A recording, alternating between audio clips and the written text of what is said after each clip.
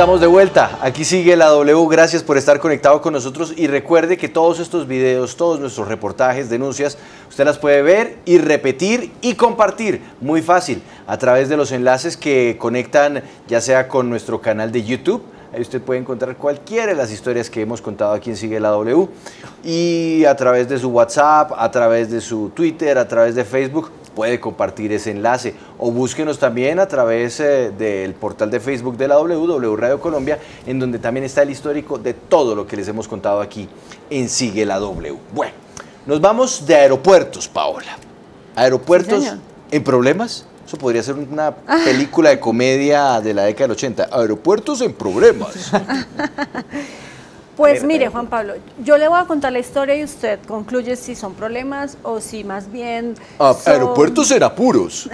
Bueno. Puede ser. La historia, estamos hablando, Juan Pablo, de dos, además de los aeropuertos más importantes de Colombia, el Rafael Núñez, Cartagena, que atiende a la ciudad de Cartagena, y el aeropuerto Alfonso Bonilla Aragón, Cali, que está en Palmira, pero que sirve a la ciudad de Cali, claro que sí, en el suroccidente colombiano. Claro.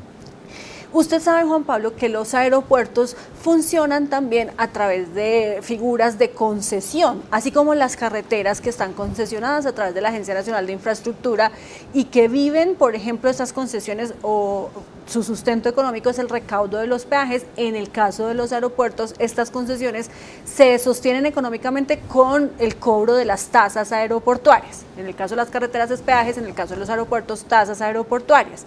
Esas concesiones también son por muchos años, por mucho tiempo, mientras que se construye el aeropuerto y luego el tiempo de mantenimiento y se recupera la inversión con el cobro de esas tasas aeroportuarias. En el caso de Cali y de Cartagena, esas concesiones ya llevan más de 20 años y este año, en diciembre de 2022, se vencen y no se ha renovado el contrato ni en una ni en la otra, en ninguna de las dos se ha podido renovar el contrato, pero no se vencían en 2022, Juan Pablo, se vencían en 2020, pero pues usted sabe que con todo el tema de la pandemia, hay 2 añitos ahí de desfase. Se complicó el tema, pues además el flujo de pasajeros bajó muchísimo, así como en las carreteras las concesiones dejaron de recibir plata porque no había quien pagara los peajes, pues en este caso también esto hizo que el impacto económico para las concesiones fuera muy grande y entonces digamos que se postergó la fecha de entrega, pero ya de este año no pasa, en diciembre tienen que entregarlas y por ende ahí es donde está el problema del que usted habla y por eso usted dice aeropuertos en problemas. O en apuros. Pero un segundo, Paola. Es decir, que el operador o los operadores son dos distintos, me imagino. Sí, claro. En el caso de Cali estamos hablando de Aerocali. Y en el caso de Cartagena el concesionario se llama Saxa. Bien. Estos concesionarios sencillamente termina, digamos, su periodo de concesión y le dicen al Estado, aquí tiene su aeropuerto, muchas gracias, chao, chao. No hay posibilidad de decir, me quiero quedar un poquito más. Claro. O ¿cuál es la realidad? Sí, hay posibilidad de quedarse un poquito más e incluso, vea, en el caso de Cali, por ejemplo, Aerocali lleva 5 años preparando la renovación de este contrato y no sabemos qué ha pasado, porque han pasado 5 años y todavía no está listo este proceso para que antes de terminar la concesión pues se le pueda entregar de nuevo, ya sea en las mismas condiciones o con unas condiciones nuevas. Eso ya lo tendrá que decidir la Agencia Nacional de Infraestructura y ya le vamos a preguntar a nuestra invitada qué es lo que pasó.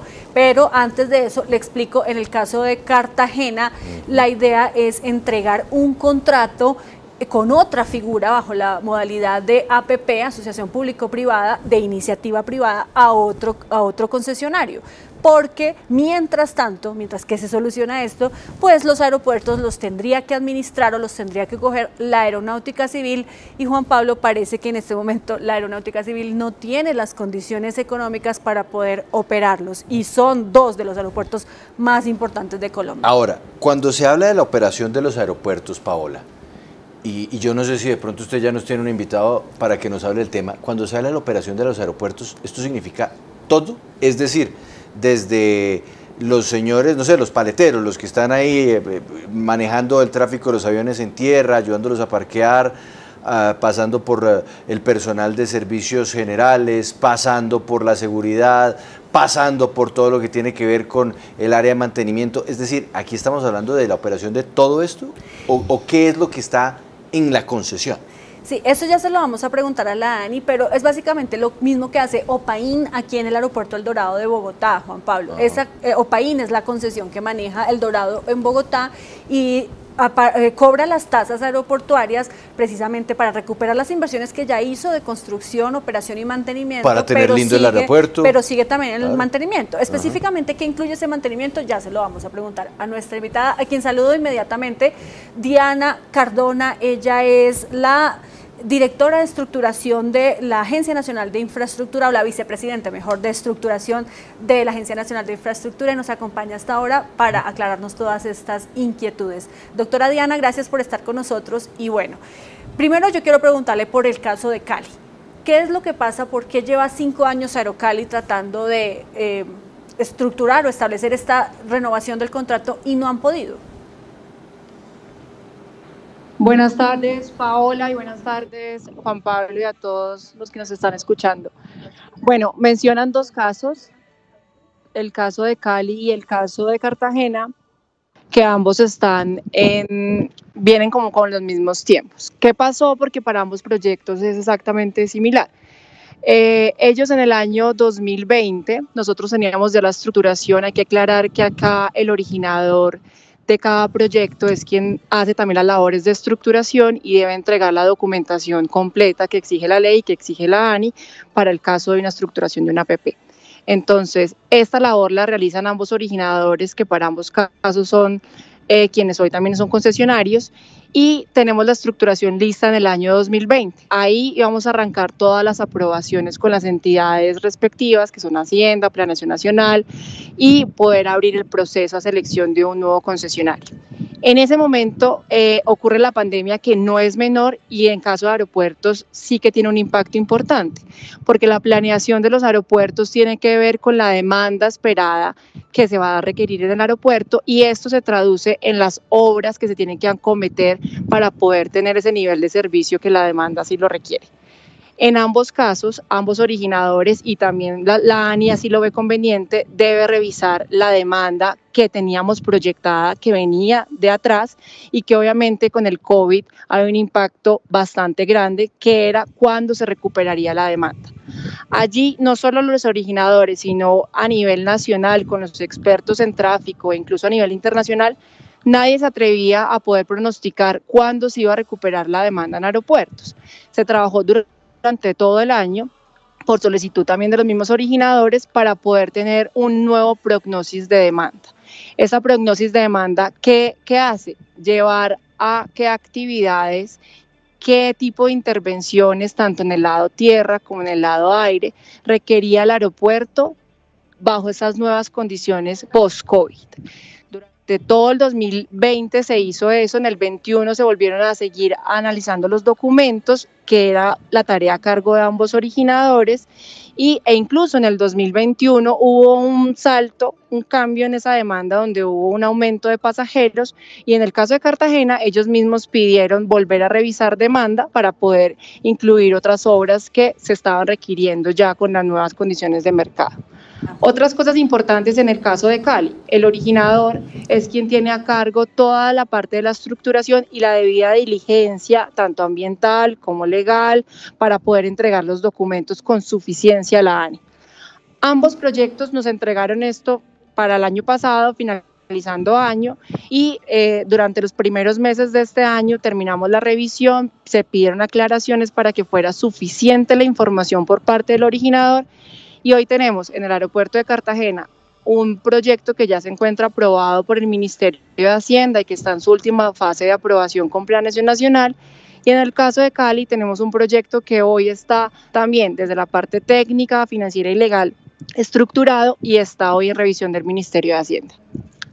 Doctora Diana Cardona, a ustedes como gobierno les queda menos de un mes y medio para entregar todo esto. ¿Van a alcanzar a hacerlo? ¿Van a abrir las 2 licitaciones, si es que lo van a hacer con licitaciones? O, por ejemplo, como van a hacer iniciativas privadas, ¿se le va a dar prioridad a quienes estructuraron los proyectos, a los originadores, como usted dice? Bueno, en el caso de todos los proyectos y las estructuraciones como tal que vienen de años de trabajo, acá lo que hacemos es continuar con las aprobaciones, que como mencionaba, estamos en la última etapa. Son 3 aprobaciones que requieren los proyectos de iniciativa privada. Ministerio de Hacienda para condiciones de riesgos, Planeación Nacional, que es el comparador público-privado, y después hay una sesión de los miembros del COMPES donde se hace la presentación del proyecto. Entonces, en los dos estamos en esta fase. ¿Qué hacemos nosotros? Continuamos con las aprobaciones. Claro que le vamos a presentar al nuevo gobierno y al comité de empalme en qué estamos, en qué consiste el proyecto y hacia dónde vamos. Y una vez tengamos esas aprobaciones, lo que se hace es abrir el proceso de manifestación de terceros, que es el paso legal que así lo exige la legislación colombiana, y es abrir el proceso para que terceros puedan, en caso de estar interesados, presentar su manifestación de interés, y en caso de que no haya ningún interesado, pues se adjudica al originador de estos proyectos. ¿Hacer en este gobierno, doctora Diana, o eso ya lo tendrá que hacer el próximo? Estamos trabajando en eso precisamente porque los tiempos son tiempos que requiere planeación, requiere Ministerio de Hacienda para poderlo revisar, y pues son tiempos que también son a discrecionalidad de ellos, donde ellos muy rigurosamente miran los documentos, y una vez aprobados, ahí nosotros daremos el siguiente paso, que es abrir ese proceso a terceros interesados. Bien, entre tanto, ¿qué va a pasar con la operación de estos aeropuertos? ¿Hay una fecha límite en la cual tanto el concesionario del aeropuerto de Cali como o de Palmira como el aeropuerto de Cartagena entregue la operación, o eso se puede ir manejando según vayan avanzando estos procesos para definir qué va a pasar con la operación de los mismos? Bueno, nosotros aquí, este es un paso muy importante porque es un paso en conjunto como gobierno nacional. Entonces nosotros tenemos lo que les contaba de los proyectos de iniciativa privada, porque el objetivo es que los proyectos sigan concesionados y que se pueda hacer un empalme entre las dos concesiones. Pero también trabajamos con la aeronáutica civil porque, por lo que les decía, como los tiempos de aprobaciones son tiempos que son también de otras entidades y son tiempos que requieren un análisis por parte de cada entidad, entonces con la aeronáutica civil trabajaremos en que si los proyectos no alcanzan a pasar de la concesión existente al nuevo futuro concesionario, pueda tener un contrato de operación donde se garantice el mismo nivel de servicio que necesita y requiere cada uno de estos dos proyectos en específico, porque la idea es que si el aeropuerto pasa a manos del Aerocivil, se siga garantizando las mismas condiciones que tiene un aeropuerto concesionado, y para eso ellos, con ayuda y colaboración de la ANI, porque trabajamos en el sector gobierno, en el sector transporte de esta forma, puedan tener un contrato que atienda las necesidades de los usuarios y que atienda las necesidades que requiere el aeropuerto mientras llega el nuevo concesionario. Pero permítame, le insisto, fechas hay, nosotros podemos decir, listo, mire, el 31 de agosto entonces los señores de Aerocali entregan el aeropuerto Alfonso Bonilla Aragón y le toca ahí mismo al Aerocivil arrancar la operación. ¿Esas fechas existen? ¿Usted las tiene? Acá, Juan Pablo, pues insisto en que las fechas también dependen mucho de lo que está pasando en el contrato, en la estructuración como tal, porque es que la estructuración como tal tiene unos tiempos. Si terminan siendo aprobadas hoy por otras entidades, pues uno podría salir al proceso de manifestación de interés, y en ese caso ambos proyectos no requerirían la reversión. O en los próximos meses como tal, todavía tenemos tiempo para que puedan empalmar. Entonces todo depende también de cómo vaya avanzando las estructuraciones y las aprobaciones. Por eso mencionaba los dos escenarios en los cuales nos estamos preparando. Usted mencionó un punto muy importante. Pasar del contrato que tenemos hoy al nuevo contrato o nuevo concesionario, o en caso de que haya unos meses, entonces tener la aeronáutica civil quien podrá hacer todo el servicio de operación del aeropuerto.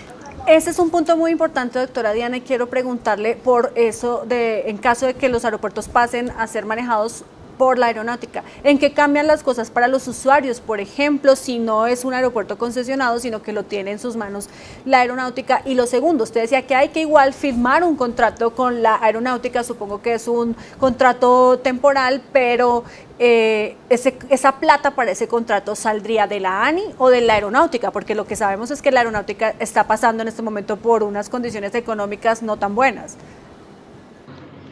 Bueno, acá lo importante es que Es un contrato que sería un contrato de transición, por lo tanto, lo primero es que los usuarios no deberían ver afectada todo lo que hoy reciben del aeropuerto concesionado, porque por eso insistía y decía hace unos minutos, la idea es trabajar con la aeronáutica para que el contrato, lo que ellos vayan a tener de operadores, cumpla con los niveles de servicio y lo que requiere el aeropuerto hoy, que hasta ahora es de nuestro manejo.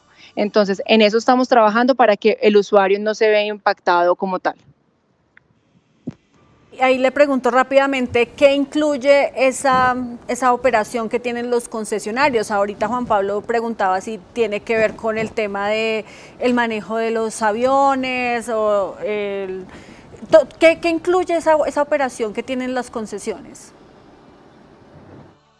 Bueno, en el caso de nuestras concesiones, y tú mencionabas al principio el tema de OPAIN, nosotros nos encargamos de, en la mayoría de los contratos, lado aire y lado tierra, pero en lo que tiene que ver con las obras de infraestructura y los servicios de atención a los usuarios. Recuerden siempre que la aeronáutica tiene toda la parte del manejo de las aeronaves como tal, con el manejo de las torres de control y todo lo que tiene que ver con el lado tierra en el servicio que se les presta a las aeronaves, porque esa es la responsabilidad del Aerocivil.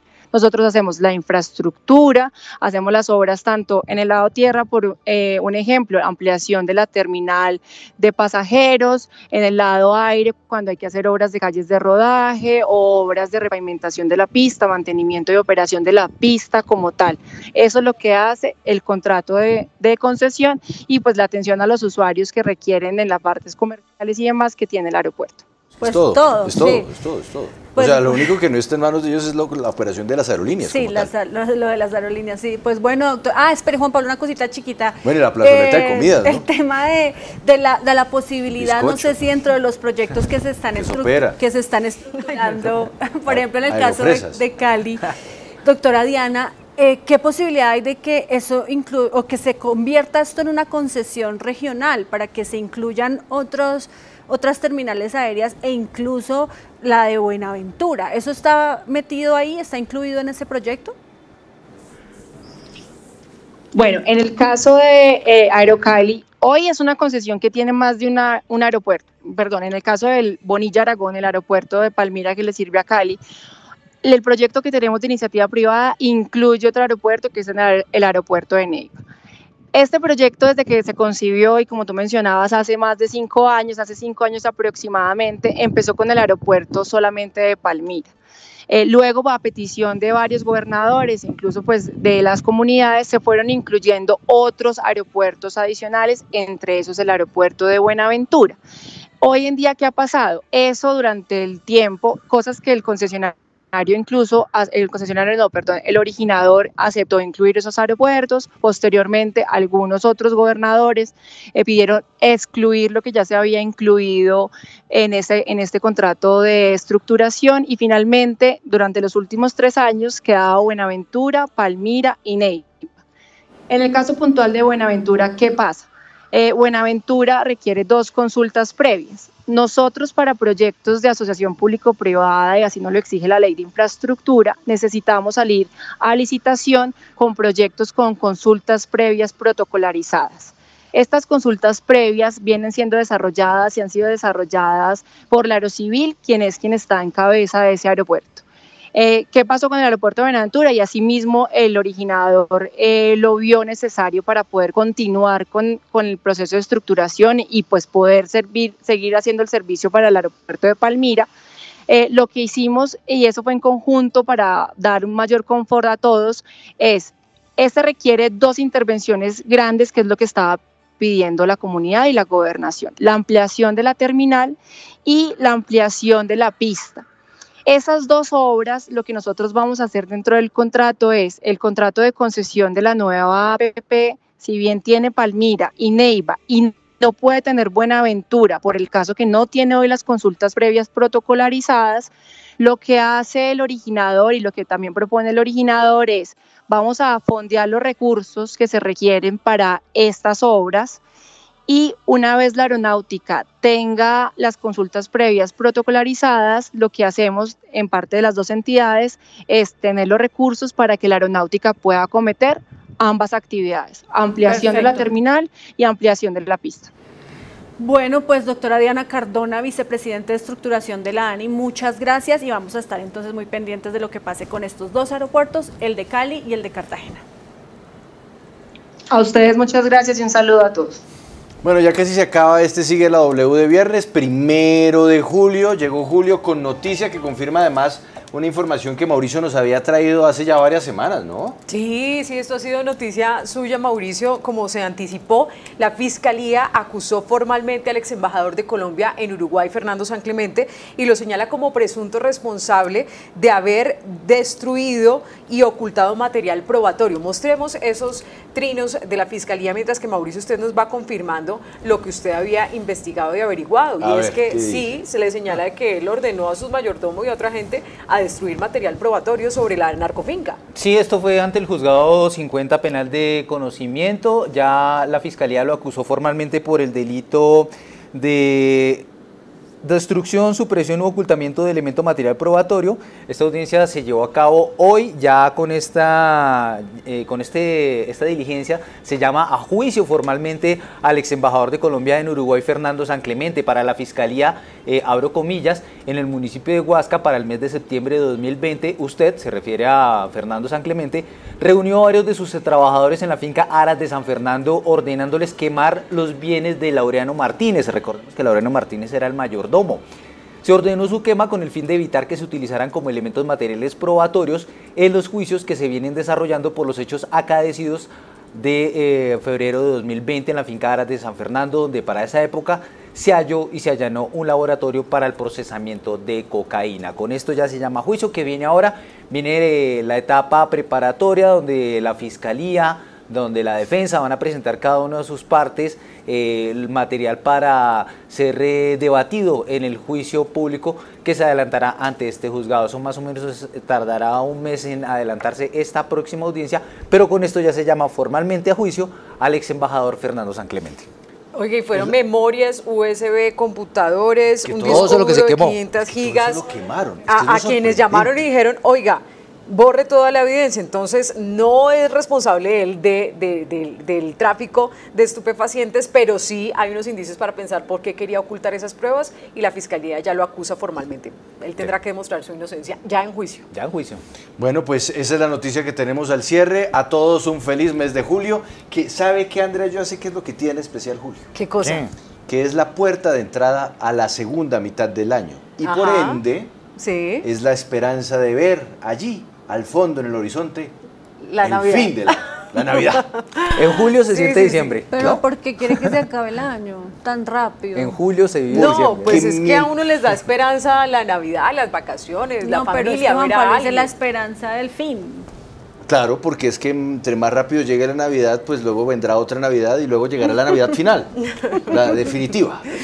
La Navidad para decir adiós Esto para va siempre. muy rápido, no. Por lo menos julio es la posibilidad de hacer una pausita, de respirar, de decir cómo vamos y eso es bueno. También a veces hacer una pausa y hacer un balance de cómo va todo. ¿Sabe qué, Andrea? O sea, Despídase de Fernando prácticamente Triana. uno puede decir, ¿De Fernando Triana? se acabó esto y no se hizo nada. También, exactamente, es la oportunidad de decir, bueno, julio ya pasó, llega agosto, Se acabó esto. agosto nuevo gobierno, septiembre ya diciembre y listo, y se acabó. Septiembre, mes Es que de es eso, amor y Paola, es amistad, el pues, tema de decir, de seguirle quitando hojas al calendario y emocionarnos con la llegada Ya de... no fuimos al gimnasio, ya no No, pues, aprendimos. pues Paola, lo que usted ya no hizo, No, ya no pero lo uno hizo. puede pensarlo distinto. Ya casi comemos otra vez natilla, otra vez almendra. Oficialmente se puede decir, se acabó el año y no hice nada. Bueno, Andrea, que se despida por favor de Fernando Triana, De que le está mandando Fernando Triana, corazoncitos. oiga, Fernando Triana es uno de nuestros más fieles internautas de quienes se conectan siempre en Sigue la W Digital. Fernando, feliz tarde y feliz fin de semana. Y Paola, usted se tiene que despedir, espérese porque se me perdió, porque usted también se tiene que despedir. ¿De Ah, no, quién? Mauricio, usted se tiene que despedir también Camuy, que Paola se despida de A mí. ver, Paola, por favor. Bueno, De Camuy,